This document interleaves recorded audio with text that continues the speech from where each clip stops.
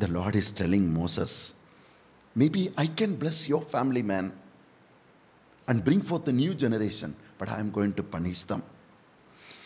So today we have to say, as Moses says to God. What did Moses say? Number one, he says he understands the situation. Lord, I understand what's happening. Today, these 21 days, you have to learn to understand your situation. Number two, in these 21 days, you have to understand God's anger. Don't play around with your life. Don't take your God for granted. God tells Moses, and Moses says, Lord, I understand. You are upset. Lord, I understand not only the situation, I understand you are angry. You have given us a mission, and we are not standing according to the mission. Number three, Moses also says, Lord, I understand the consequence of sin of my people. You, as a father, as a mother, as a son, as a daughter, remaining in family, staying in family, each one of us have to understand how, when my father is a drunkard, how does it affect my family? When my mother is busy with her own life, or she is hurt and wounded, with that, how can she love my father? How can she love us? And the pain and suffering my mother or my daughter or my son is going through, if I don't address them, what will happen to them? This is the time of grace. You have to understand. Tell Moses and tell Jesus, exact like Moses, Lord, I understand the consequence of our sin. What's happening in our family? Number four, Moses says, I don't want my personal gain. Lord, you are telling me that my family you are going to raise up. No. He brings back the mission of God beyond his own personal gain. This is the moment of grace. Each one of us basically running to God to get something out of God. No. This is the time to place the mission for which God has chosen you and me. He has kept you as a father and your family. The mission God has given to you, or as a mother, as a son. You keep alive that mission more than above your own personal gain, which is lurking in your heart. I want to become like this. I want to do like this. People, I want everybody to praise me. I want the love of my husband. I want the money. Many things are lurking in your heart. This is the time to place the mission of God for you and for your family above your personal interest. If I feel not feeling well, I can go and have a drink. You have a drink for 100 rupees. 30 days is 3,000 rupees. If you would have saved those 3,000 rupees, how as a family you could have had every day chicken, or you could have had every day a family. You could have saved and given to some poor people. That the act of yours will bless your family. What all the things God has given to you is being spent and lived. So Moses says, Lord, I keep your mission. You said in Exodus 3:7, I hear the cry of my people. Who will go for us? Who will save them? I keep alive your mission, Lord, above the blessing that you give it to me. Let's destroy these people, and I will raise up a new generation of you, Moses' generation. No, Lord, I don't want that. I keep alive the mission that you have given to me.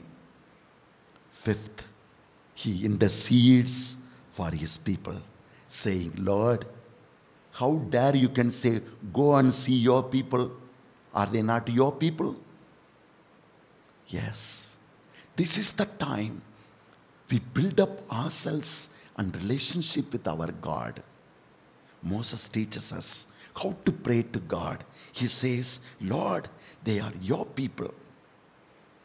And you have sent them to the land of promise.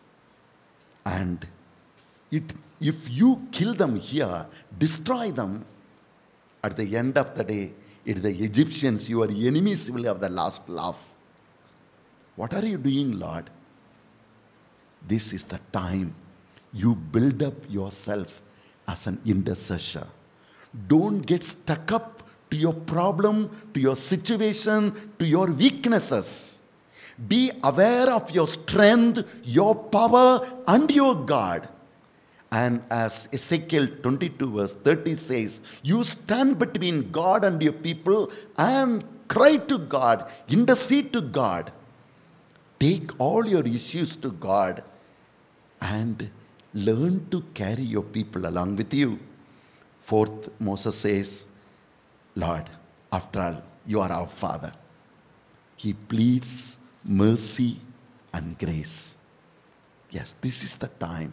We as a family, knowing each other's weakness, sin, we carry it together and seek God for His forgiveness and grace. Moses learns to take his people along with him as they are keeping alive the mission of the Lord. And in the gospel of today is still more deeper. In the gospel of today, the Lord speaks about, be aware of, I have given you 6 testimonies. So keep alive these 6 testimonies to build up your life. Yes. Number 1. So the Bible kindly go through John's Gospel chapter 5 verse 31 to 42. He says, Jesus said to the people, there is a testimony that speaks about him. What is the testimony? The testimony of the Father. If John's Gospel chapter 5, if you go through verse 19 onwards, you will see, every day I go to the Father and my Father speaks to me. If you spend time with God, you will hear the voice of the Father. This is what Isaiah said in the book of Isaiah chapter 30, verse 20 onwards. Though you eat the bread of suffering, the water of struggle in your life, your God, your Father will not keep quiet. He Himself will guide you, direct you. My son, this is the way. My daughter, please don't do this. So this is the time Jesus says, I am sent here by my Father. So you should know the cause, the mission, the call of the Father for your life. Number 2, he says, you send John to know me. John sent his disciples to tell Jesus, Jesus, are you the one, the Messiah, or we have to wait for somebody else? You go to the saints. You go to many people. You go for many things. He says, okay, that's not a problem. You send John. But you should know, how did John lived? Simply don't go to the saints and say, please pray for me, pray for me. No, I give saints to you. Jesus says, do you know who is John? John was a burning and a shining lamp.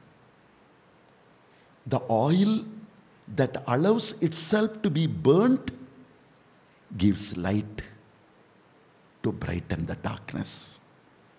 If the oil doesn't allow itself to be burnt, it cannot give bright light. John is exactly the same. He was a burning light before the shining light. You, in a family, when you come together, you should understand this. unless you learn to burn yourself like John, you cannot be a shining light in the world. So you can have the witness of John, but you lived with him only for a few days. And afterwards, John disappeared. So you should know to keep where the saints and where your Savior in your heart.